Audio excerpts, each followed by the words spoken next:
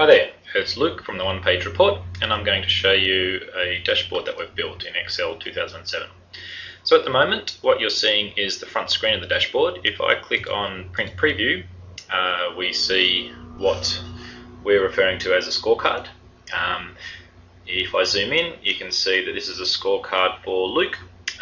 This is his performance for each of these different projects, overall his performance, and down below we see his KPI scores for each of the projects that he's working on. Now if I close that print preview, I can change this to another student. Let's pick Darren, click OK, look at print preview again, and we notice that all of the information has changed, and we're now seeing a scorecard for Darren.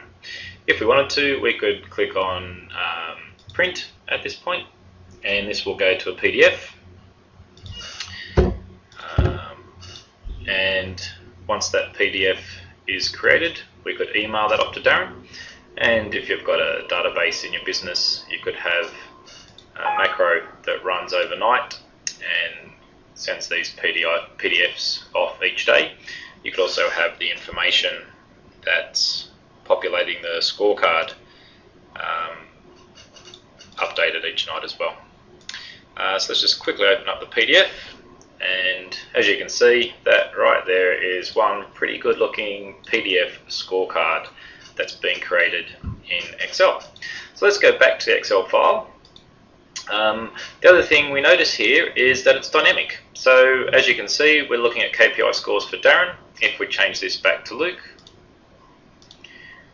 we might notice that his scores are looking pretty low for enterprise automation. So how do we go about looking into enterprise automation? Well, we click on the pivot table link over here, double click on enterprise automation, and let's drill into tasks. We can drill into various components, but we're going to drill into tasks right now. Here are all the tasks that he's been working on, and we see he's getting a very low score for root cause analysis, and he's also getting a low score for strategic vision. So here we can see the actual minutes that he's worked on various project tasks and his performance for each one.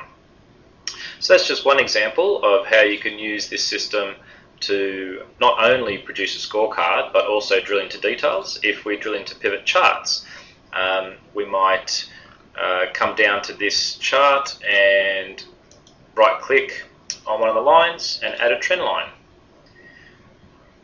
The type of trend line that I want Excel to add for me is called a polynomial one. I'm going to give it an order of 6, and I want to show the equation on the chart.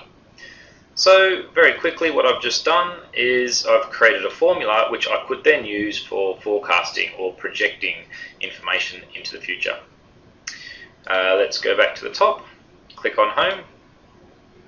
And if you want to leave people any notes, of course, you could just click on Notes as well. And as you see from my notes here, if you'd like more information on this dashboard or how you can, in fact, create your own, go to theonepagereport.com. Thanks very much for watching, and I look forward to seeing you in another video.